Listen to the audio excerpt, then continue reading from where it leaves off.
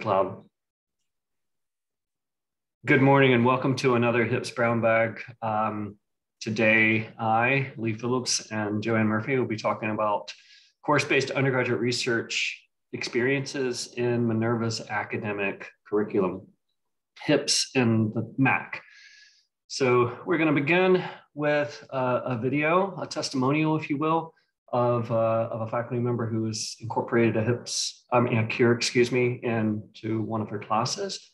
And then we'll talk about the characteristics of HIPS in the early years, and then wrap up with a brief discussion. So with that, I'll share this video. Hi everyone, I'm Karen Weiler from the English department. I'm sorry that I'm not able to be with you here today. I have a class that meets at the exact same time as this workshop. But I promised Joanne that I would talk about a class that I developed a research project for as part of the Mellon Grant that I had great success with, and I think has been really transformative in my own teaching practices. So this assignment is in an early American literature course. It's a 300-level courses designed really with majors in mind, but that I found has been really popular also with students from other parts of the university. And so what this course tries to capture is that sort of amazing time period in the 18th century where we move from a scarce environment of printed materials to a proliferation of printing presses and a kind of new abundance. And this is when we see the rise of the literary magazine. So what I like to do in this assignment is to help students understand this transformation. So there's two parts to this assignment. One is that we learn to use the Spring Garden Press, which is the 19th century hand press that the library owns. And two, the other thing that we do is that we study periodicals that would have been produced on that kind of hand press. And what we're trying to do is to really understand that transformative moment in American culture. So I've done this assignment one time in its entirety, and that was in the fall semester before the pandemic hit. The pandemic has thrown something of a monkey wrench into my plans, and I've had to adapt it since. But what I'll talk about today and the assignment that I'm going to share with you is the assignment that I taught in pre-pandemic times and that I hope to return to in its entirety.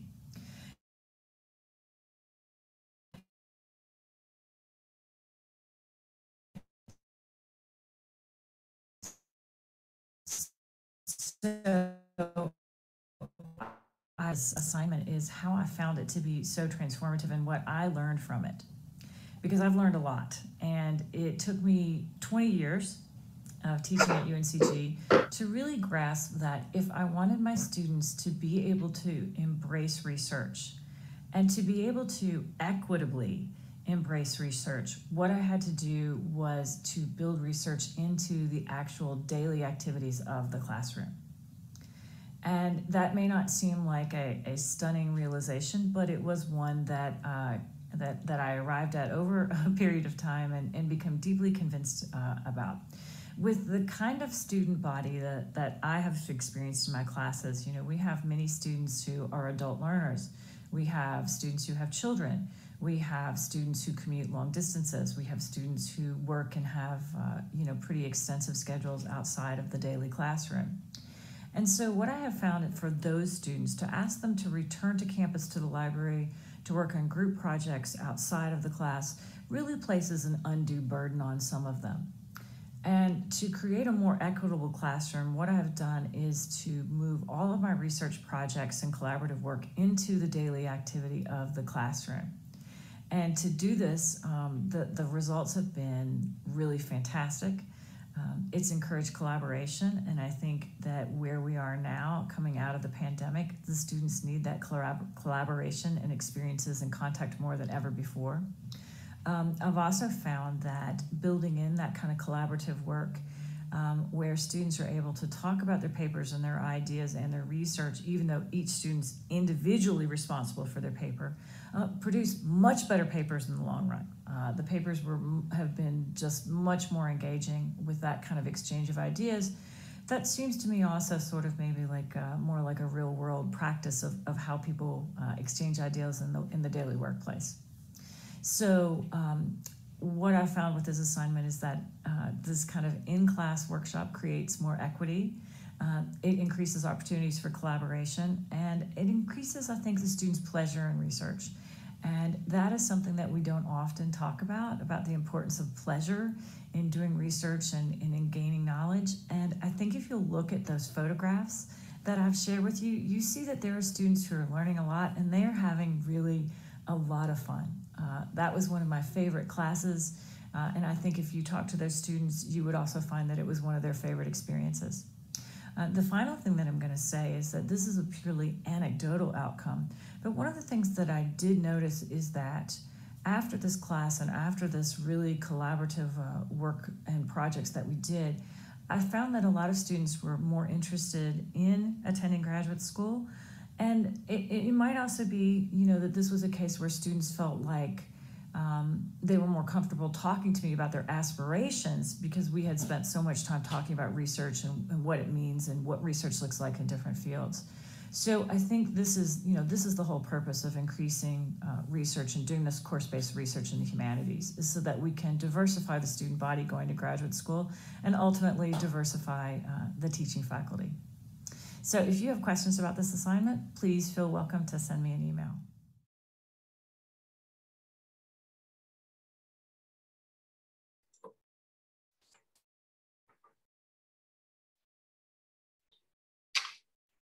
And with that, I suppose, Joanne, did you want to follow up with anything on that? I did. Can you hear me? Am I on? Yes. Let me open up. I just want to open up the PDF that Karen sent so that you can actually see these very happy student learners, because I think that is a huge part of what we miss in this experience, is seeing the students be engaged. Can you all see my my screen there with the students? So I think one of the huge differences is like between this optic and the usual optic is the sage on the stage. Even in a small classroom, you've got the students sitting down, very actively generating, taking notes from what the professor's saying. They're all sitting down. Sometimes, let's be honest, they're playing on the phone, right? They're distracted because it's very hard to sit there and listen to somebody else talk. Whereas what Karen has is these active, standing up, moving, touching things for learners, for class participants. And so the full research experience in her class is a full sensorial immersion in research, where they're moving around the class, they're engaged with these objects, they are creating things. And obviously this is a specific type of class, but even the collaboration and the joy the students develop talking to their peers is a shift in the community dynamics in a classroom. So one of the things I love about Karen's work is how she emphasized that collaborative work, the students, the energy of the students. And I think it's that energy that gets them much more engaged. They can see that on a scaffolded level that there's certain components of this that they can do, and that they can do well, and that they can do easily, and it's accessible to them once that hurdle of accessibility, of giving them access to it, has been surpassed. The other thing I'd like to talk about Karen's one is that is the inclusivity of course-based undergraduate experience. And this is why we do integrating research into the classroom. It is to make it more an inclusive experience. The problem with the individual undergraduate research project is that people tend to select the best students in the class. They tend to select people who look like them, sound like them, which means there's a huge portion of the student body that are not getting these research experiences that are transformative in their engagement in the class, transformative in their engagement in school, impacts positively their GPA, their retention, their post-graduation success, their social mobility, right? I mean, this is basically the lever that moves the stone. And by doing it in the classroom, as Karen realized through this process, is that's the only way we truly make it fully equitable and inclusive.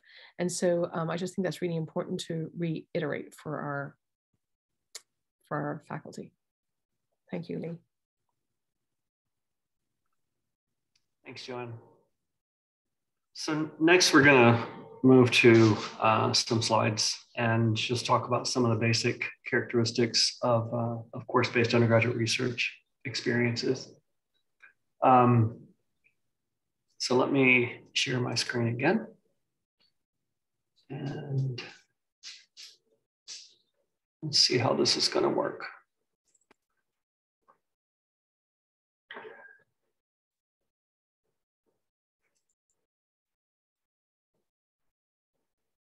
So are you seeing the slide proper? There we go. You're not seeing my notes, correct? Okay. So Cures in the Mac or Cures in Mac, I always want to put a the, but I don't think the works too well with this. So Cures in Mac.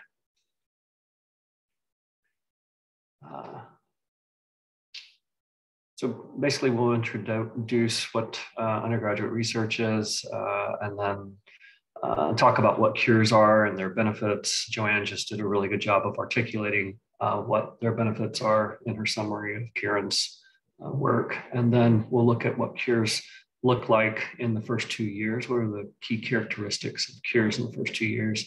And we'll talk very briefly about scaffolding research into the curriculum. So what's undergraduate research? Well, the Council on Undergraduate Research defines it as a mentored investigation or creative inquiry conducted by undergraduates that seeks to make a scholarly or artistic contribution to knowledge.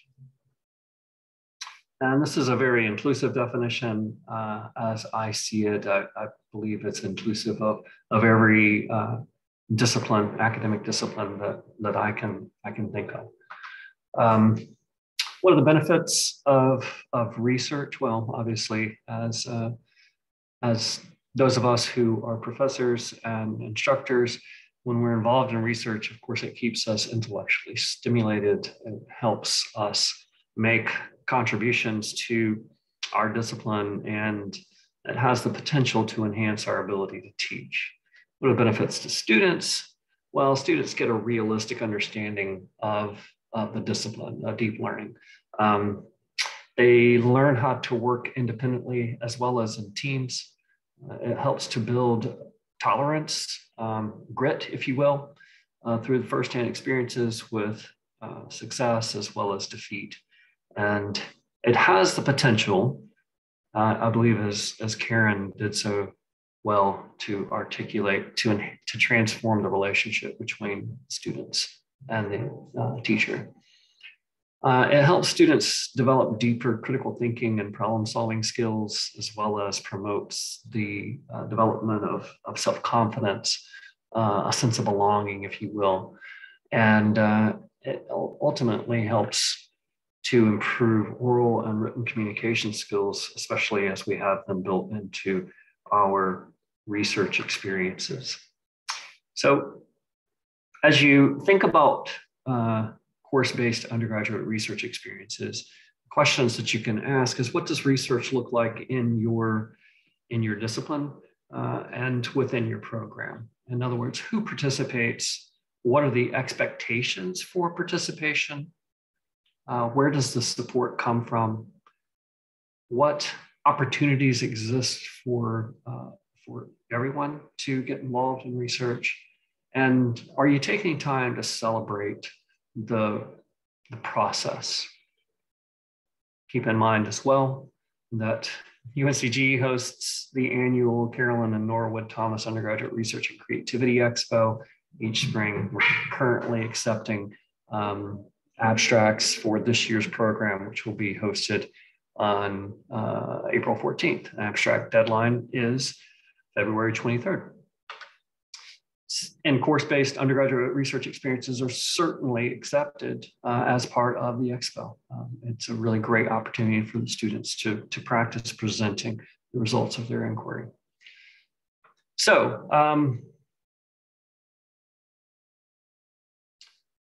course-based undergraduate research experiences, what are these? So research is embedded into the course or the curriculum. That's one of the key forms.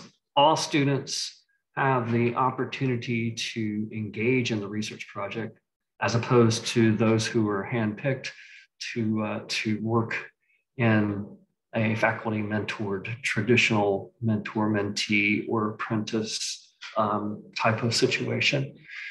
Students get to work collaboratively on the project, promoting teamwork. They have the opportunity to be introduced to specific methodologies of that particular discipline, as well as methodologies and approaches that are transferable across all disciplines. Another key characteristic of a course-based undergraduate research experience is that the outcomes are not known until the project is completed. One of the things that I like to promote is the sustainability of a course-based undergraduate research experience, such that the outcomes are really never known and that data can be collected ad infinitum.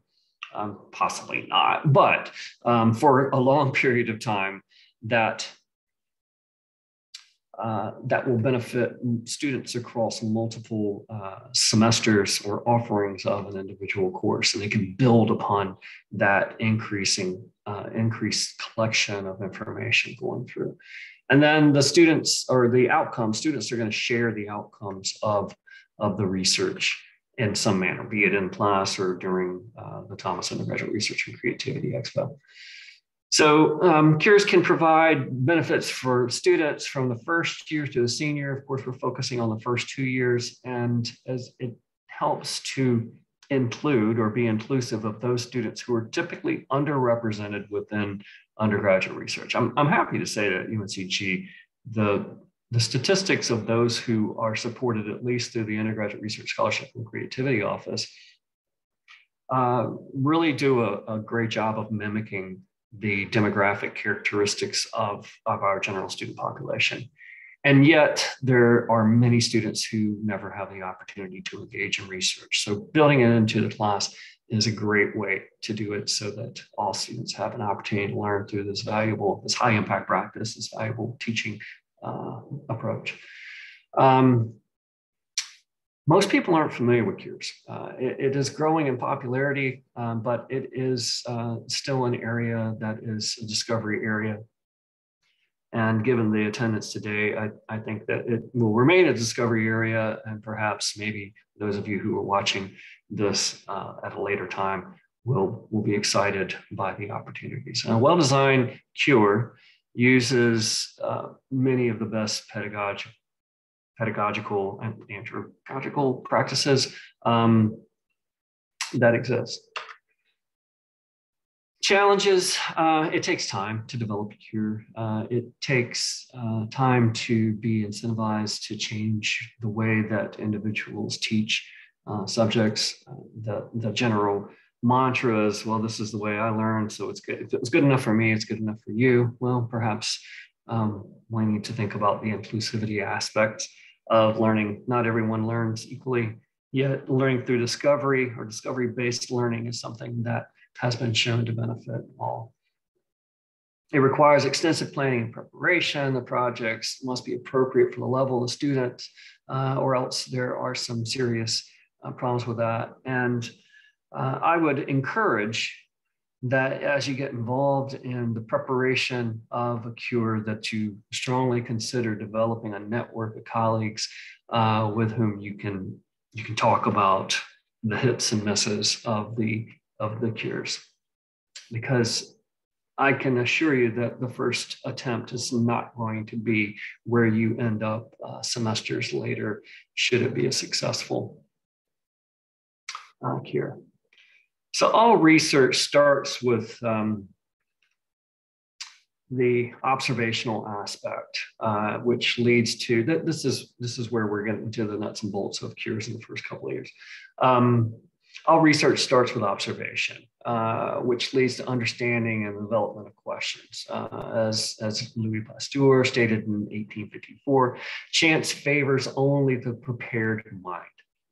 So observation is a skill that can be developed through guided exercises. So for example, John Stilgo, he's a Harvard professor of landscape history, takes students on walks and asks them to make environmental observations. Repeated walks along the same path encourages students to notice elements that have been previously overlooked.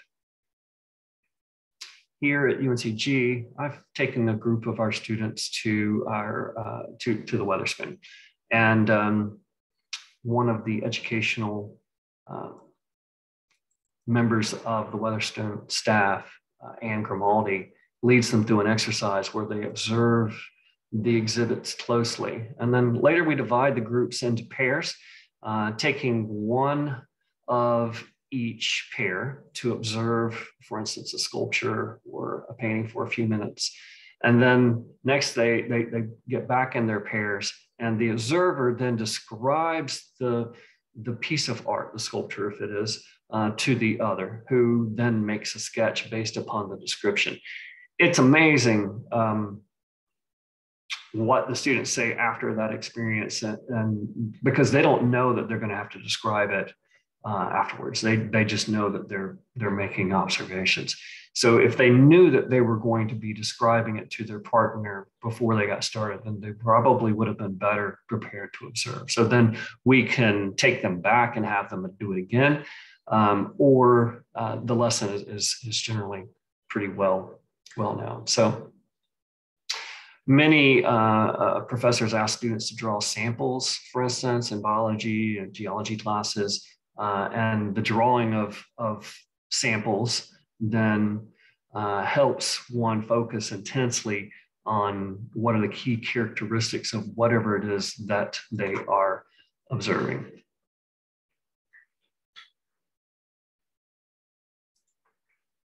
Another key aspect of a cure in the first 2 years is that of questioning.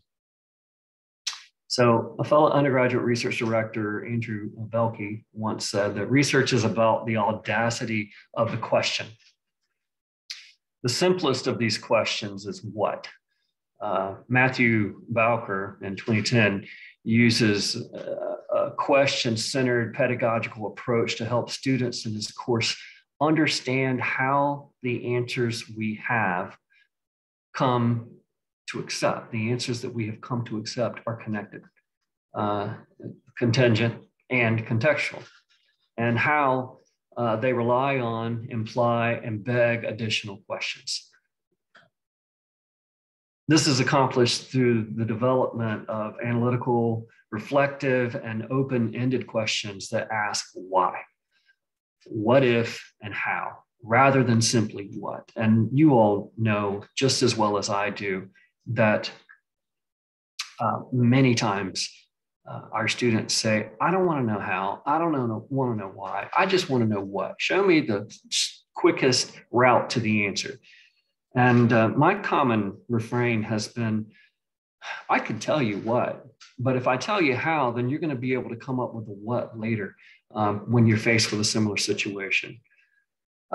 Joanne Murphy has done an incredible job, and I'll let her talk about this a little bit later, with large section classes, 100+ students, where she helps them cultivate the ability to ask actionable questions.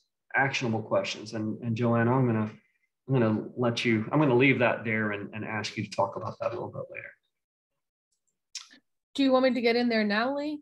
If you'd like to, go right ahead. Yeah, sure. Okay, so without pulling up slides, basically I have this large myth class, which is 178 person student. It's a big lecture.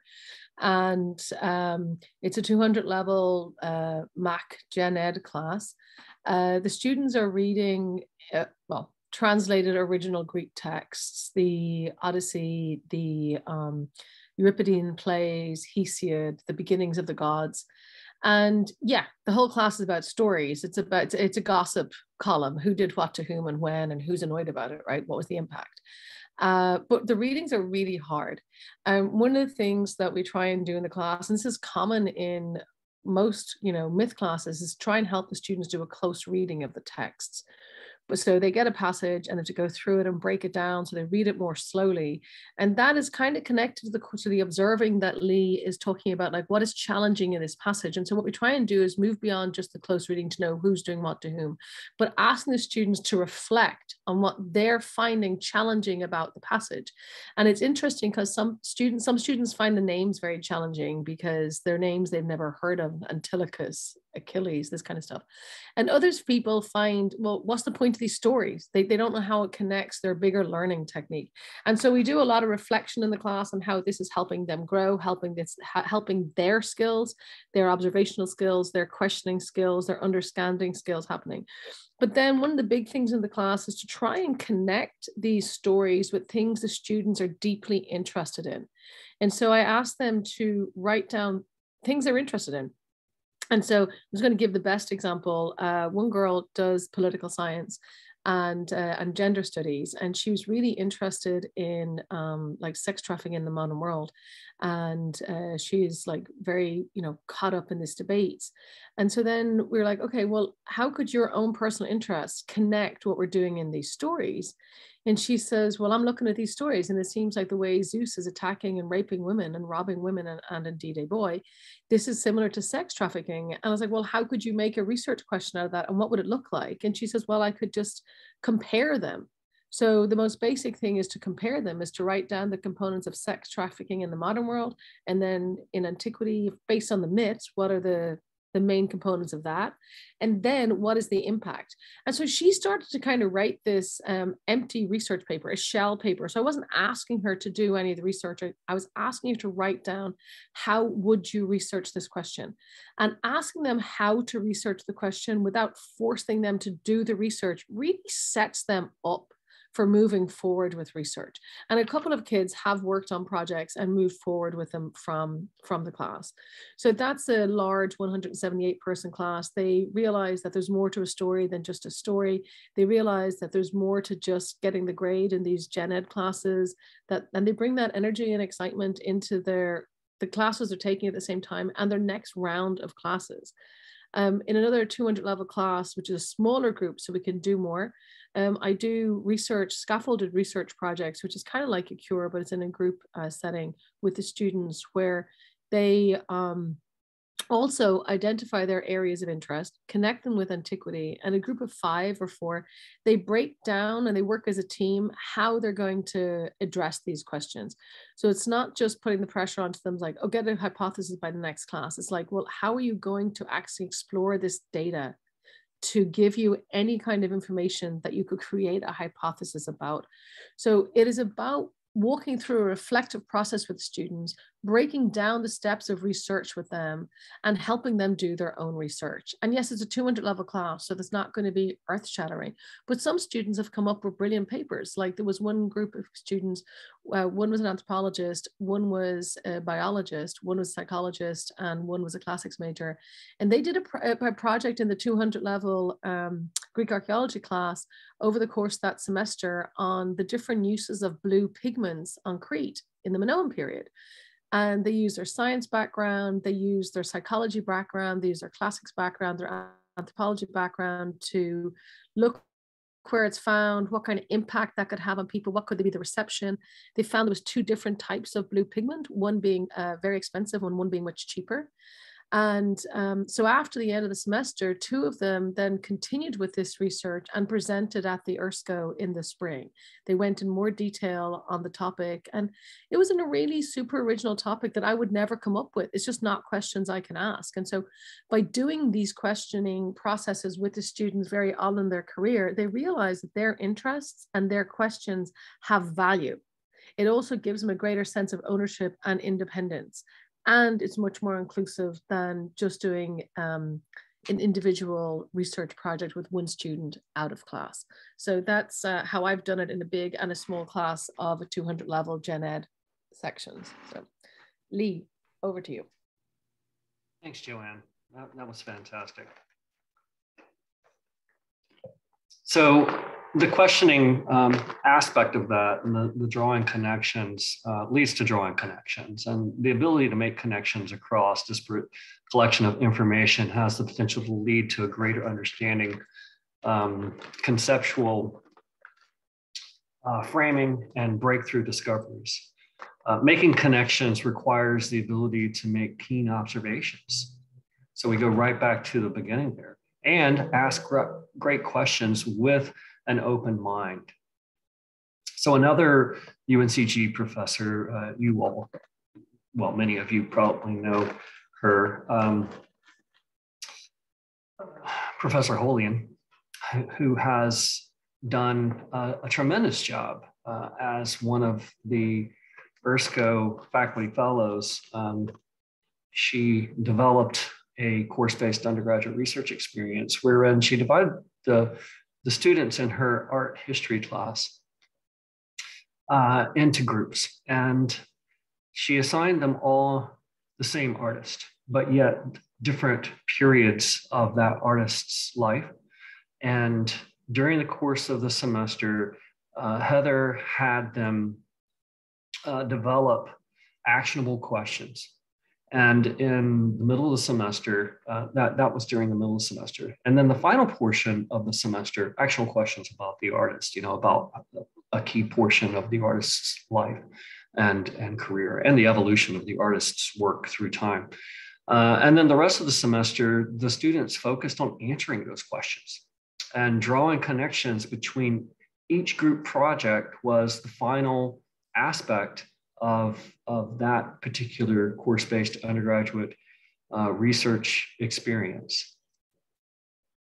So the final characteristic that I'd like to highlight that's really important for cures in the first 2 years is that of the use of evidence. And this is something that I think that many of you are probably quite familiar with. A question that we should routinely ask our students is, what is the evidence to support your conclusions?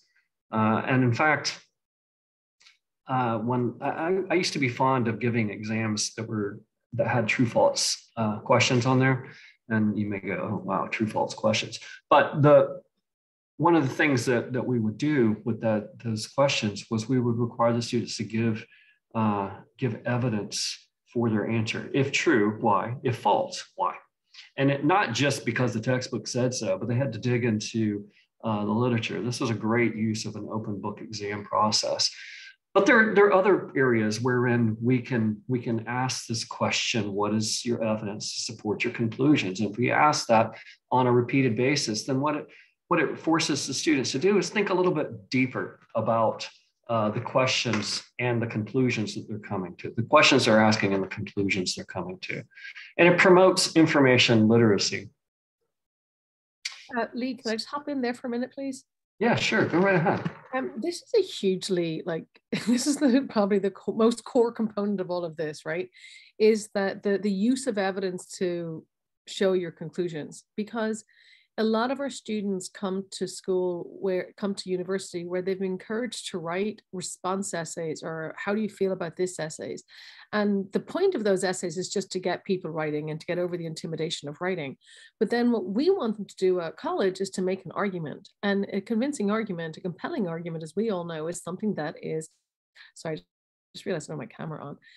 A compelling argument is something that is evidence-based, where what you're saying connects strongly to the evidence that you're looking at. And you've got several of these points connected to make an overarching argument.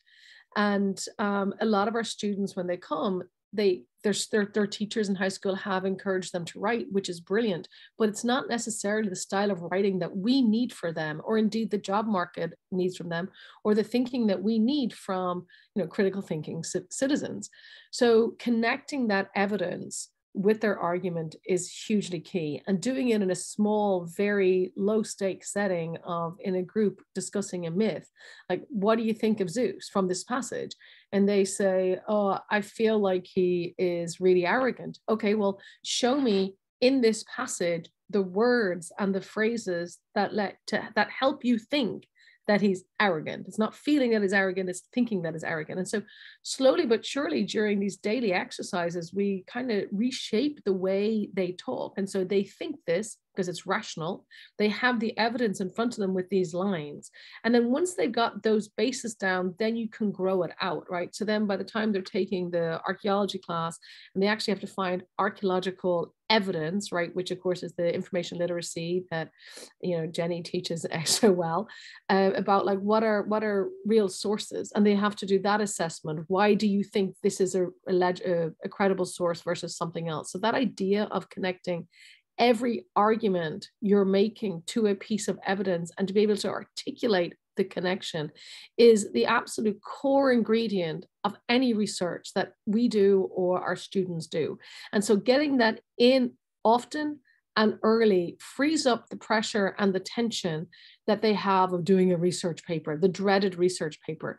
And when they do these dreaded research papers, if they haven't been trained, they're just writing reflections, and it's not very well structured. It's not connected to a single core argument or overarching thesis statement. And so I think that getting these practices in early and often is key to a successful undergraduate career. Thank you, Lee. Thank you, Joanne. The final thing that I would like to say with respect to this particular slide is that the use of evidence really promotes information literacy. And as Joanne was just talking about, building information literacy is an important part of the process that helps our students begin to support their assertions and conclusions. So literature review and annotated bibliographies help to develop that important skill.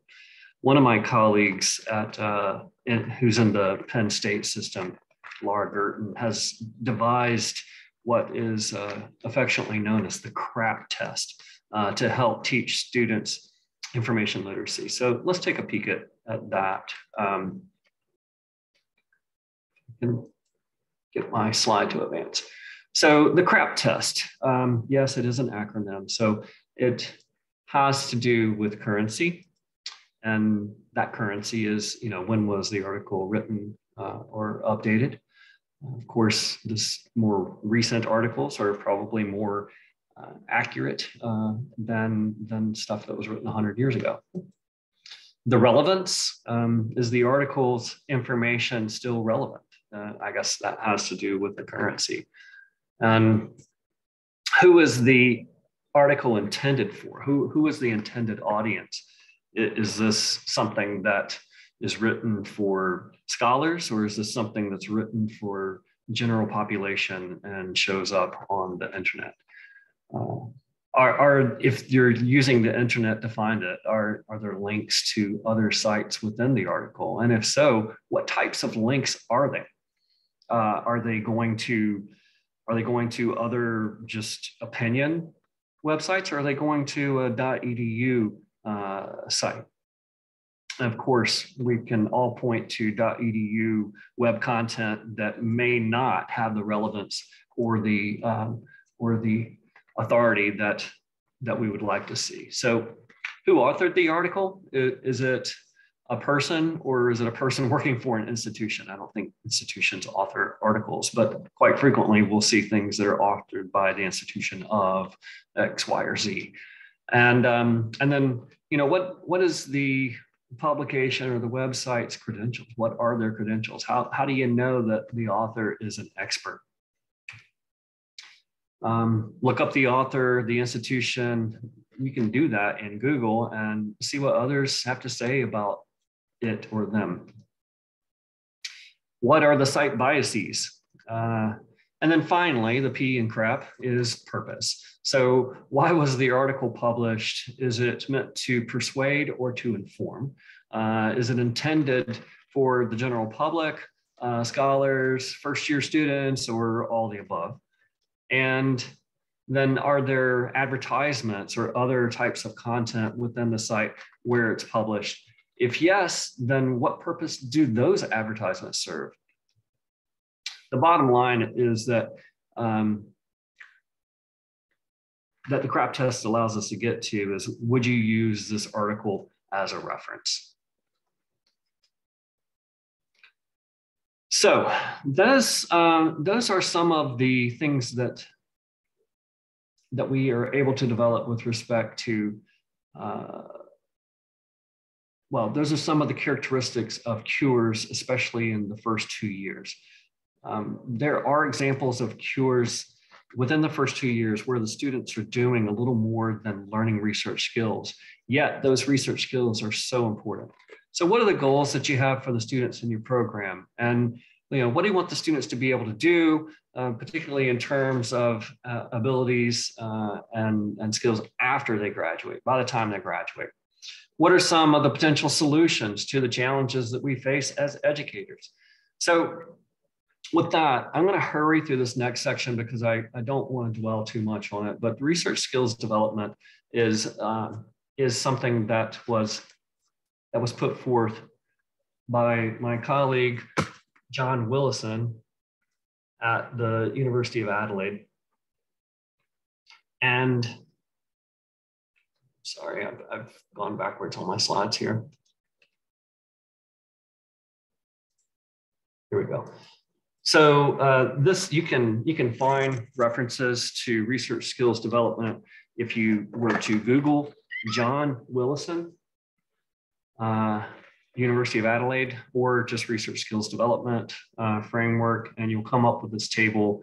You can also come to my office or send me an email, lee.phillips@uncg.edu, and I can send you a link to this, which you should be able to find it.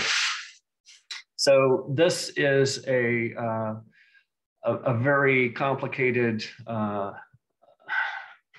diagram that gets rather simple when you begin to read it in the way that it's intended to be read. So let's take a quick look at that. I guess it's not allowing me to use the zoom in function that I normally have here. But so you can see to embark and clarify is the first thing, and then across the top row of this are the levels of expertise. So you begin at the beginning with the first 2 years there. The red and the orange columns are representative of the first 2 years of undergraduate. And then once you get to the green, then you're really looking at the master's or even the early doctoral years. And then certainly when you get out to the farthest edge in the purples, then you're looking at what would be expected of you as an academic professional, and as a scholar within your discipline. So the basic ways to focus or to develop those research skills are to break them down into the simple skill sets and focus on explanation and examples. And then you teach discipline-specific skill sets, and you stress the transferable nature of these, provide assignments that help to reinforce the development of that skill set, and you provide feedback on those assignments that will help the student develop those skill sets further. Another really great attribute to provide is that of an assessment rubric for the student, helping them understand what they're getting involved in before they get involved in it, and how they will be evaluated through that process.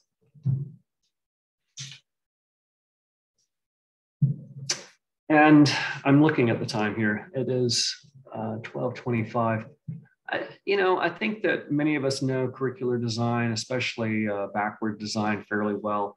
I don't want to spend a whole lot of time on this either, but just identify what it is that you want the students to know and how are ways to teach them, and then build toward these goals. So starting at the end and working back to the beginning allows us to introduce content-rich experiences within our courses that will help to promote student learning through that. We can introduce the research and inquiry exposure elements early, and then have them, as I'm kind of quoting Joanne here, rinse and repeat.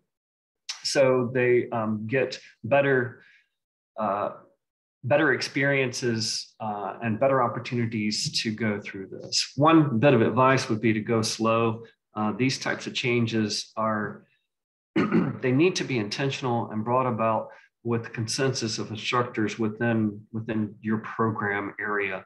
And it's best to think about how you're going to hand off a class and those research skills to the next professor that the student is going to be exposed to.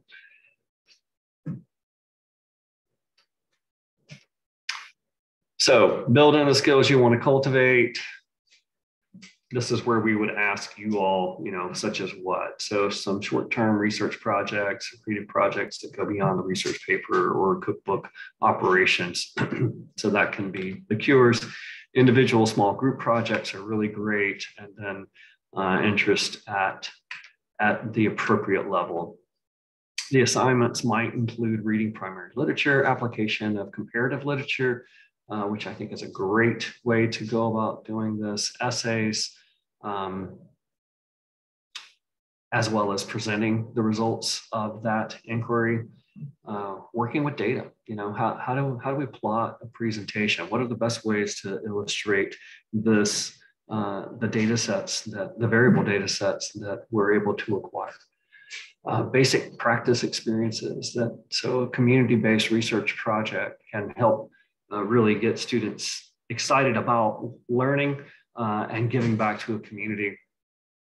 And then many times we have empirical research projects wherein students are going out and counting insects on a grid, maybe at one of the wetlands that we've installed on our campus. And this is just a little summary of putting the research in the first, second, and third years, not just for upper level classes. And then the thing I would like to highlight here is that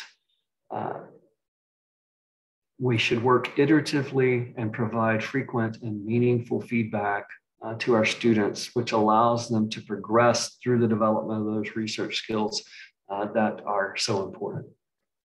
Students who've been involved in this type of activities report that they are more satisfied with their educational process. Individually mentored research experiences, the potential course-based experiences have the potential to be on par with individually mentored research experiences. And with that, I am going to close and invite a little bit more conversation.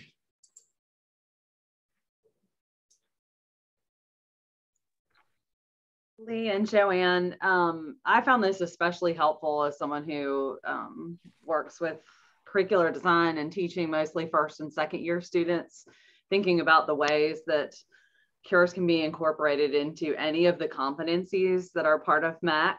But my question for the two of you is thinking about our campus as a whole and our new gen ed program, which is not sequential, but does have a foundations course, which theoretically students would take mostly in the first semester, possibly in that second semester, which also includes information literacy, the student learning outcomes.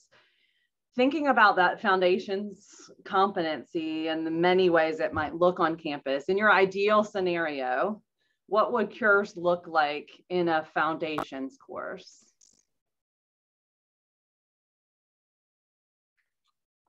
I'll take it. I think that in the foundation course, like Lee said, I think that if we were able to get our faculty, I think our faculty are trying to meet the competencies to integrate cures. I think in the foundation course, the 100 level class, getting them to ask questions, getting them to understand that research is question and inquiry and just curiosity driven, like what interests you, what's passionate, what are you doing in this classroom, right? And being able to articulate that and reflect on that. I mean, you can make kind of research skills development in your class, or you can then have a bit more impact with a cure, so the students have a finished product that they share in some way, either with their class or preferably with a larger group. And we have in the past have had 100 and 200 level classes, mainly from the residential colleges. Like we've some great groups where the whole class come and present at the expo, right? The Underwood Expo in April. So I think that starting, as Lee said, with the observation and question and evidence-based conversations with the students in those very low level classes, I think signals a break between us wanting you to reflect and give us your opinion on what you feel about this to no, we want you actively thinking and weighing up this data, and we want you weighing up what is proper data, what is credible data. So I think if you're, pushing the information literacy, but having a product at the end, so the students are tying things together in the early max. I think in the department level, each department has a huge amount of max, right? And if we had the undergraduate research skill development and the cures scaffolded through our curriculum, then we as a department would know what classes the students are getting the skills in. We could, in our advising, ask kids, where do you think you're lacking? What skills are you lacking? I don't really know what good data is, Dr. Murphy. I just don't know how to find it. Okay, well then you should take this class. It's exactly what that professor does in that class. Or I have a problem presenting and I haven't had much opportunity. Okay, well, Dr. Murphy is a lunatic about presenting. She loves it, So that way we can encourage our students to go to the classes that have the skills built in, because you can't do all things in all classes. That's an immature idea that we all got knocked out of us in grad school, right?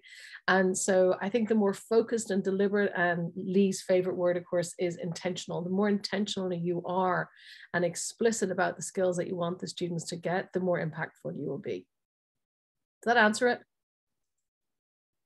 Yeah, I think you nailed it there, Joanne. It requires us to be creative too. Yet we boil it down to the simplest 4 elements. And so just to re-highlight what Joanne just said, observations, questions, connecting different things from within the discipline and outside the discipline, and then the use of evidence. Those 4 things, we can do that in virtually any class. And we can do it and have students learn. We can have students engage in this process and learn the content that we're meant to teach during that. So it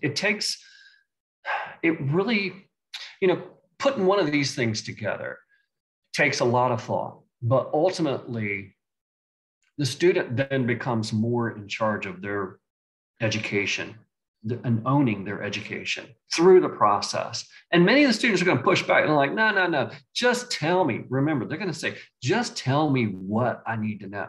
No, we're going to ask you to go through this process yourself and learn what by asking why and how and when and wherefore. So this is the process we're in, aspect of things.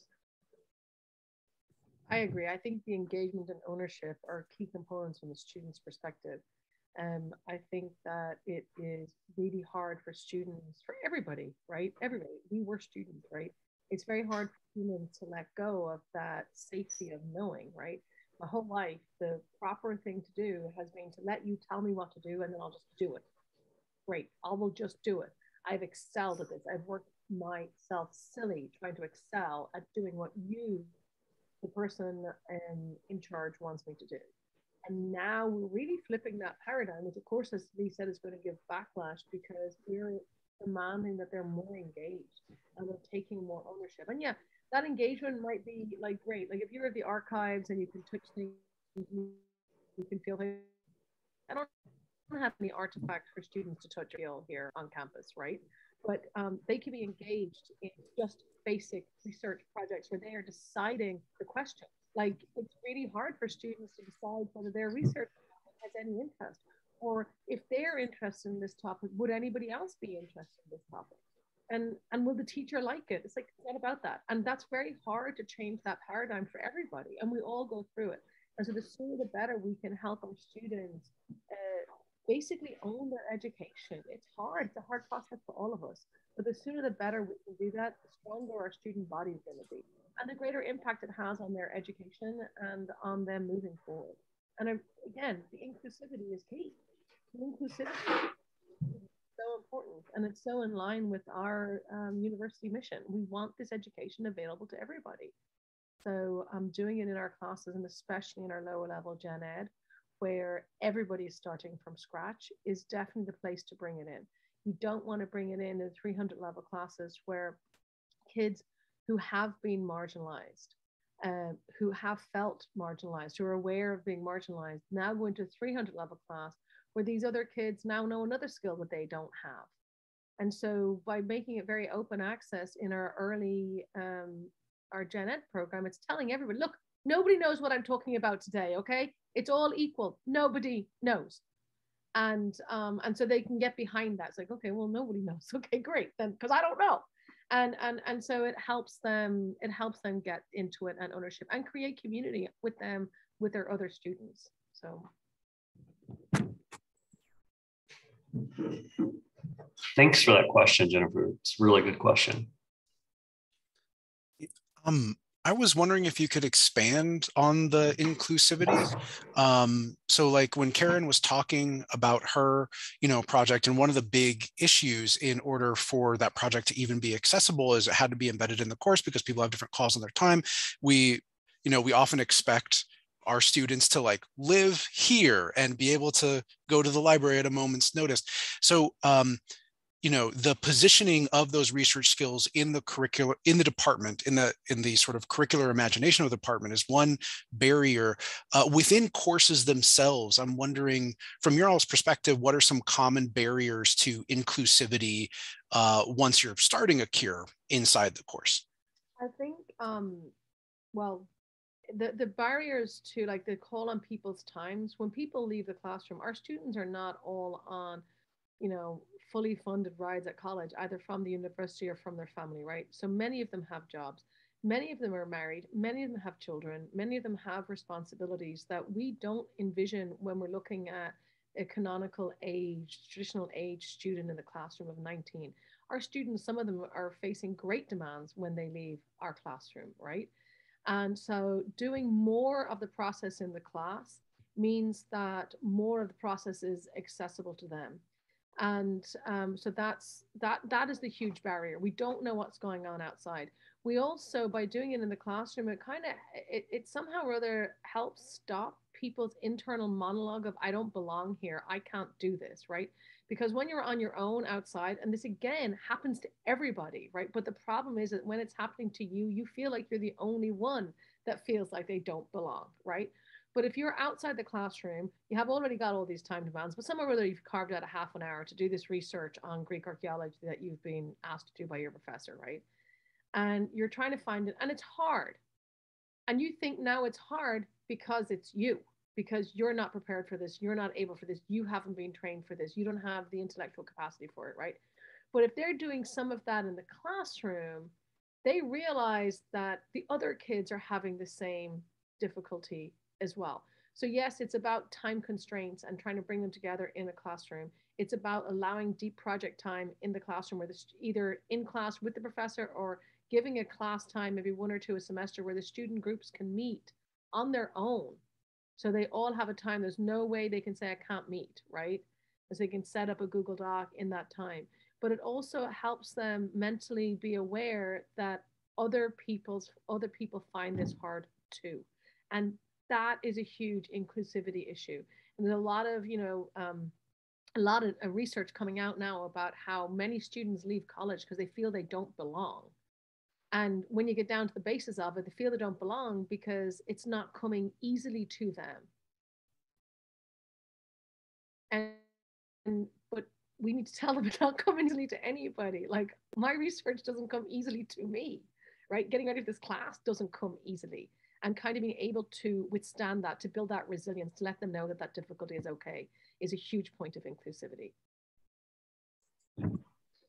Yeah, inclusivity is such an important aspect of, it's such an important thing for us to consider as educators, and helping students develop that, cultivate that sense of belonging in the class.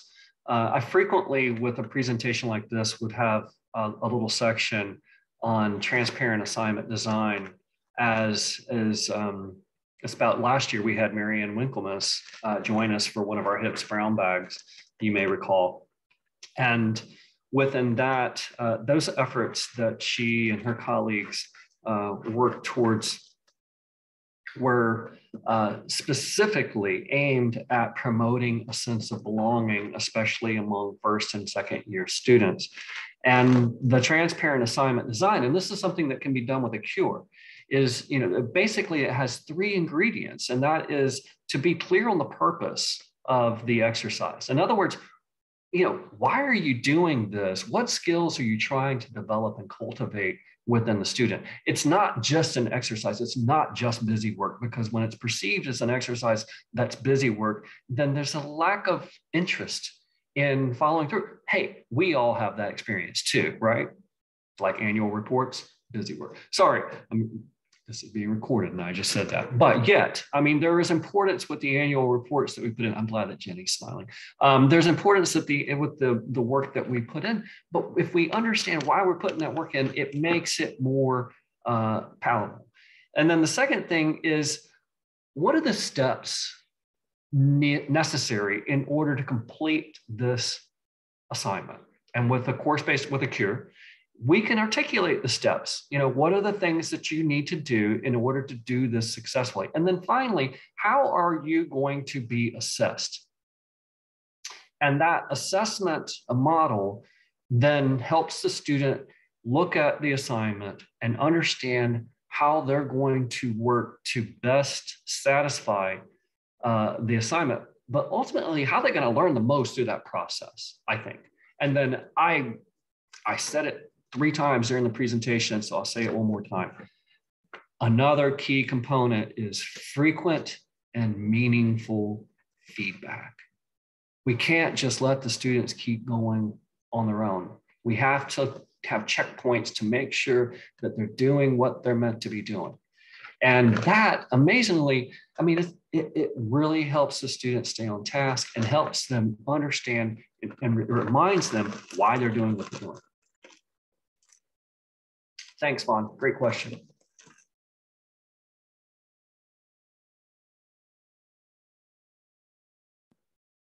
Joanne. Writing that down. It's a good summary. What's that? It's a good summary of all the important points. It is. So I'm going to ask you, can I ask you to just talk for 3 or 4 minutes about the Faculty Fellows Program through the URSCO, and that might be a good wrap-up point for us for today. Well, as you know, Lee is the Undergraduate Research Director, the Director of the URSCO, and has done Herculean work to get more and more faculty involved with a view to getting more and more students involved.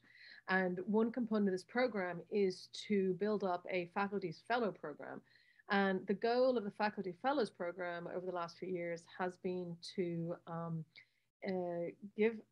give financial support, $1,000 usually per class, for a faculty member to redesign a course, to integrate a cure into that course, to participate in our workshops, to contribute to the workshops, and to share their experiences with their department, heavily with their department and their immediate colleagues, but also their other friends and colleagues that are faculty on campus, to try and spread the good news. So we've had years where we have focused on the humanities, because we were lining up for a Mellon grant that we knew that was very focused on the humanities, so we wanted to get some early faculty, kind of early adopters in there. We have brought the faculty fellows to Council of Undergraduate Research conferences, where you discuss with other faculty from around the country about how to integrate undergraduate research into your curriculum in the diverse ways you can do that on your campus. And currently we have 2 undergraduate research fellows, and one is in classical studies, who's going to redesign a myth class and help the students do a cure individual project. And we have another faculty who are in communications, and that's not right. The library and human development and family studies, I believe. And so it is more open across the curriculum. We are opening up, we have a new call for proposals that has just gone out for summer funding. So we want to give 2 more research faculty money to redesign a class they will teach in the fall, but they will redesign over the summer, to see if that kind of time helps them free up some time over the summer for them. So the Faculty Fellows program has probably around maybe 12 fellows connected to it now. We had something like 60 faculty redesign courses in the humanities for the Mellon Grant. We've also had faculty work on research projects in the humanities with undergraduate researchers, and we've had around 10 of them. So overall, around 80 faculty have been impacted directly by the Undergraduate Research Fellows or by us implementing it in subsections on the campus. There's also in the biology and chemistry department, they have faculty employed designated to help people integrate cures. So that's another whole section of our faculty being trained in this. So several departments like LLC and anthropology have heavily adopted the scaffolding of undergraduate research through their curriculum and can articulate what classes they are learning what skills in. And we really feel like that this is, well, we feel this, we do emotionally feel this is a positive thing, but we also think this and know this from the data, right? That shows us that the high impact, the positive impact this has on student success here and afterwards. And it's the social mobility, right? So my end goal is social mobility. I want students to be able to move up the socioeconomic ladder. I want them to feel content and safe and financially secure when they finish college. I want them to know their college degree, the money and the resources of time and emotional commitment that they spent on it was really worth it when they're done. And I think that undergraduate research is the absolute miracle sauce in this component, like added on top of already the great education that students are getting at UNCG, because unlike most other schools, we have an increasing percentage of traditionally underrepresented groups on our campus, in our faculty, in our student body, and indeed in our faculty, but much less so in the faculty. And so our impact, real and potential, is huge at UNCG for how we can move the needle on student success, post-graduation success. But we need to be integrating high impact practices during the student's career at university to make that really happen. And so whether the high impact is undergraduate research, study abroad, internships, we need to bring more of them to the table. But the most accessible one is a cure in your class, often and early. Thank you. Thanks, Joanne. Well, with that, I think that we will close this session. So I will thank you very much for taking the time to listen to this recording and be a part of this today. If you have questions, please don't hesitate to get in touch with either Joanne or me, hopefully both of us. It's better to have an audience if you're brainstorming, and we're more than happy to work with you to brainstorm ideas to transform the way you teach our students at UNCG. We have some upcoming workshops, Lee. We do have some yeah. So check out the URSCO for faculty webpage, and you can see the upcoming workshops listed there and the dates and how to connect. Thank you. Bye. You. That's wonderful. Thanks, Lee. That's great.